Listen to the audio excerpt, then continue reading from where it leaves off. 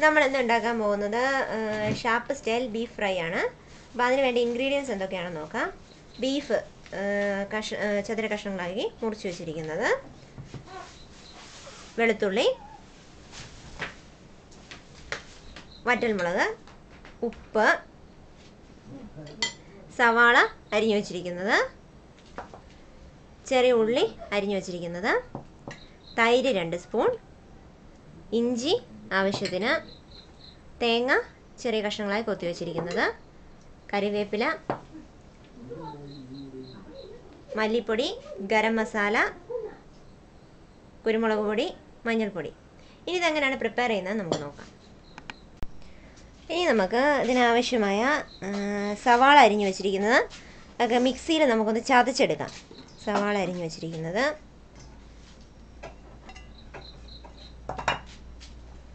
ചെറിയ ഉള്ളി,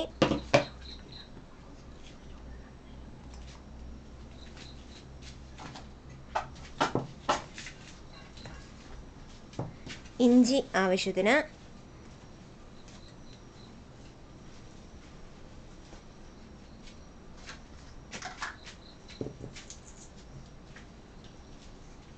വെളുത്തുള്ളി,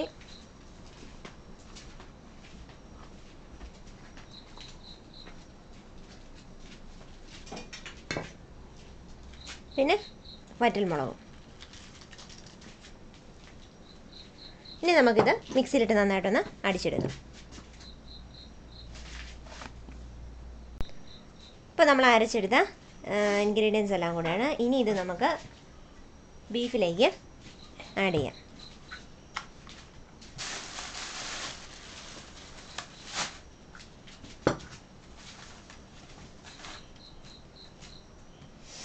ഇനി ഇതിലേക്ക് മല്ലിപ്പൊടി ആവശ്യത്തിന്,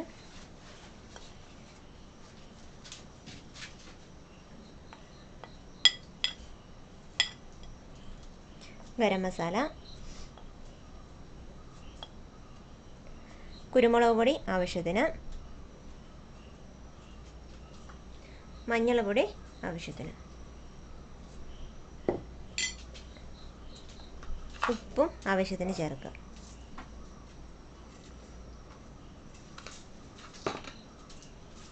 ഇനി തൈര് ആഡ് ചെയ്യാം.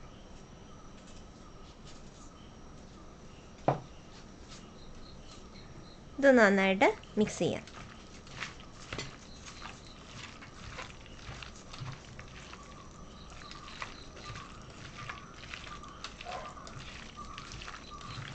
ഇത് മാരിനേറ്റ് ചെയ്ത് ഒരു 15 മിനിറ്റ് നമുക്ക് മൂടി വയ്ക്കാം.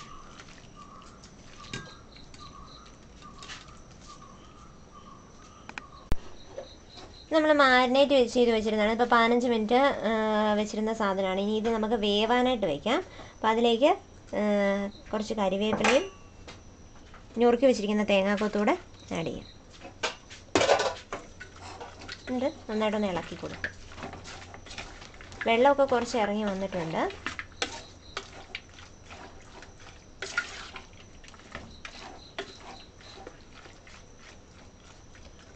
ഇനി നമുക്ക് ബീഫ് വേകുന്നതിന് ആവശ്യമായ വെള്ളവും കൂടി വെച്ച് നമുക്കൊരു 20 മിനിറ്റ് വേവിക്കാം.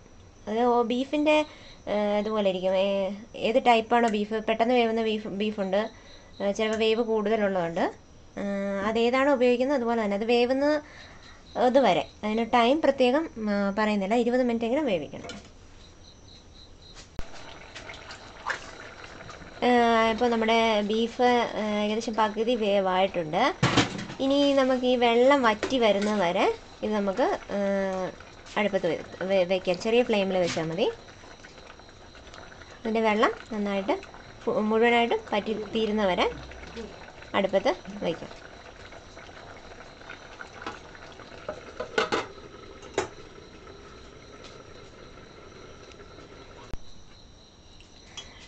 ഇപ്പോൾ നമ്മുടെ ഇറച്ചി നന്നായിട്ട് പറ്റി വന്നിട്ടുണ്ട്, കുറുകി വന്നിട്ടുണ്ട്. ഇനി ഇത് നമുക്ക് ഫ്രൈ ചെയ്യാനായിട്ട് ഇത് മാറ്റി വെച്ച് പാൻ വയ്ക്കാം.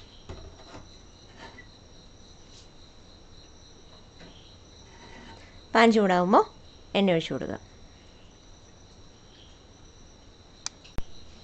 അപ്പോൾ നമ്മുടെ പാൻ ചൂടായിട്ടുണ്ട്. ഇനി അതിലേക്ക് നമുക്ക് എണ്ണ ഒഴിച്ചു കൊടുക്കുക. ഫ്രൈ ചെയ്യുന്നതിന് ആവശ്യമായ എണ്ണ ഒഴിച്ചു കൊടുക്കുക.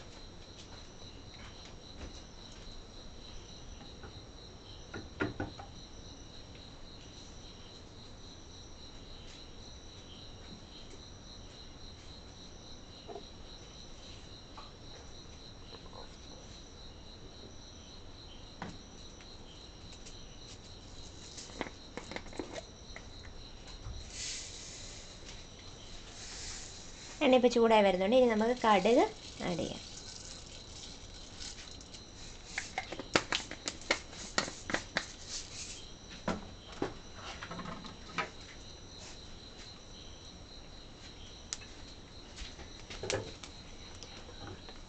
കടുക് പൊട്ടി വരുന്നുണ്ട്.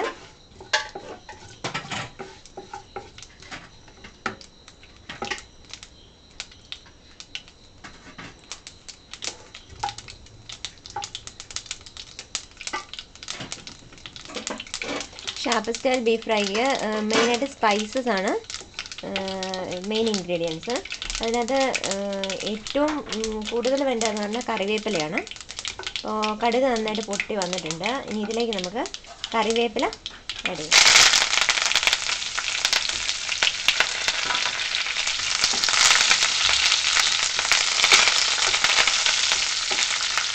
ഇതൊന്ന് ജസ്റ്റ് പൊട്ടലൊക്കെ നിൽക്കുന്നവരെ ഇളക്കി കൊടുക്കാം. ഇനി ഇതിലേക്ക് നമ്മൾ വേവിച്ച് വെച്ചിരിക്കുന്ന ബീഫ് ആഡ് ചെയ്യാം.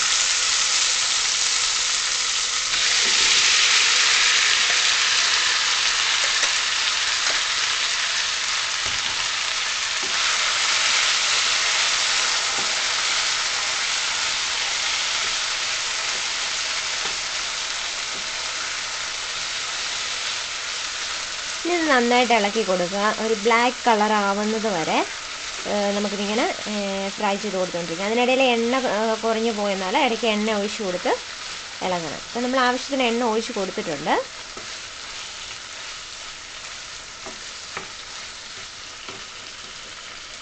ഇതൊരു മീഡിയം ഫ്ലെയിമിൽ ഇളക്കി കൊടുത്തുകൊണ്ടിരിക്കുക. ഇങ്ങനൊരു 15 മിനിറ്റ്സ് ചെയ്ത് കഴിഞ്ഞാൽ നന്നായിട്ട് ഫ്രൈ ആയി കിട്ടത്തുള്ളൂ. ഇപ്പോൾ നമ്മുടെ ബീഫ് ഏകദേശം ഫ്രൈ ആയി വന്നിട്ടുണ്ട്. ഇത് ഇത്തിരി ഡ്രൈ ആയിട്ടുണ്ട്. ഇനി ഇതിലേക്ക് നമുക്കൊരു ഇത്തിരി കൂടെ എണ്ണ ഒഴിച്ച് കൊടുക്കാം.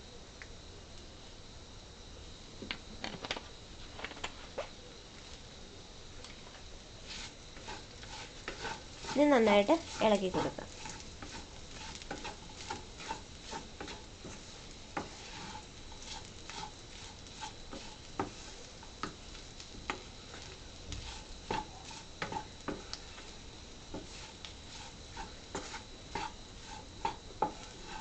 നല്ല ബ്ലാക്ക് കളറിൽ കുറച്ചുകൂടെ ഒന്ന് ഫ്രൈ ആവണത് വരെ നമുക്കിങ്ങനെ ഇളക്കി കൊടുത്തുകൊണ്ടേയിരിക്കാം.